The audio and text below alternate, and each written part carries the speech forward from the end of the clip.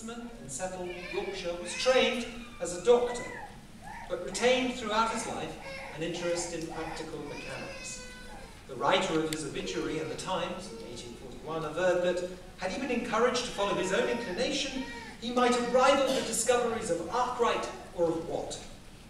After graduating from Edinburgh University, having completed a thesis on the blood entitled Tentamum Chemico-Physiologicum de Sanguine, which was not only written but also publicly defended in Latin, George Birkbeck's first experience of teaching was as a professor of natural history at Anderson's Institution in Glasgow. This had been set up by John Anderson, a visionary but epically spiky individual whose loathing of Glasgow University was strong enough for him to leave money on his death to set up a rival institution bearing his name. An institution in which he insisted there would be no room for the almost constant intrigues which prevail in the faculty of Glasgow College about their revenue and the nomination of professors and their acts of vanity or power inflamed by a collegiate life.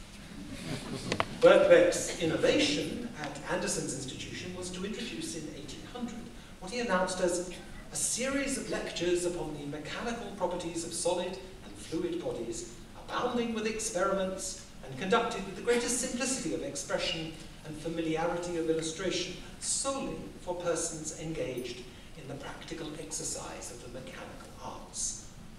This last provision came about in rather a pleasingly circular way.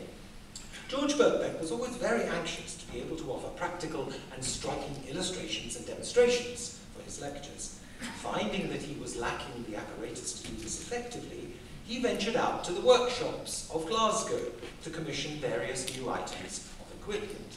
Explaining what he needed and why provoked, he said, such intelligent curiosity on the part of the glass blowers, carpenters, and turners with whom he communicated, that he realized that there could be no better audience for his lectures than the very Glasgow mechanics who were supplying his educational technology. This mechanics class, as he called it, was to be the germ of the institution and indeed the movement that Birkbeck would inspire 20 years later. In 1804, George Birkbeck left Glasgow and came to London to pursue his medical career,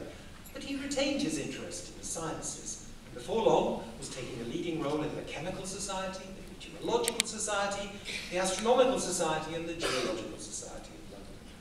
He is very likely also to have attended the famous and formative lectures of Humphrey Davy and Michael Faraday at the Royal Institution, lectures which would have confirmed him